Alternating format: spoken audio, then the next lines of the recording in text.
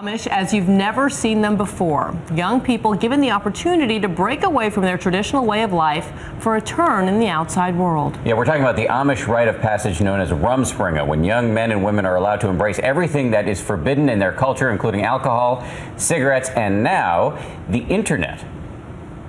The notion of teenagers posting party pictures and snapping selfies is certainly not new, but these teenagers, whose faces were obscuring for privacy reasons, these teenagers are Amish. Yes, Amish, the defiantly tech-unsavvy religious group, best known for wearing prairie dresses, churning butter, and driving the horse and buggy. But when Amish kids hit a certain point in their teenage years, they enter what's called Rumspringa, which literally means to run around. You may have gotten a taste of Rumspringa on shows like TLC's Breaking Amish. I want to experience everything. During Rumspringa, Amish kids get to set aside their culture's strict rules and explore the outside world. When it's over, they face a choice: stay out in the world or come home and be baptized.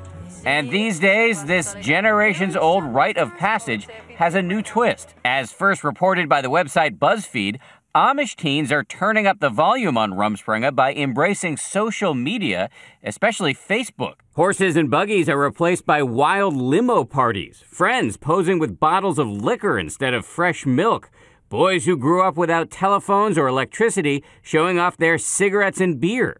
Noah Hirschberger left the Amish community in 2008, the day before he turned 17.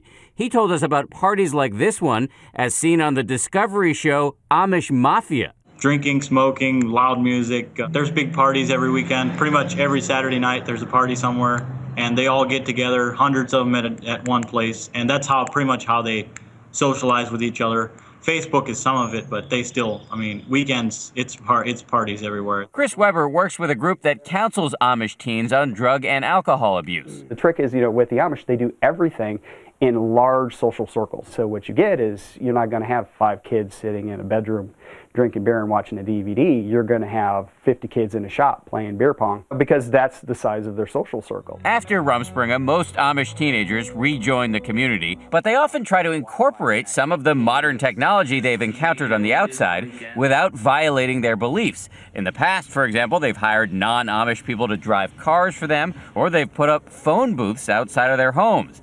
It will be fascinating to see what impact Facebook has on the future of this faith.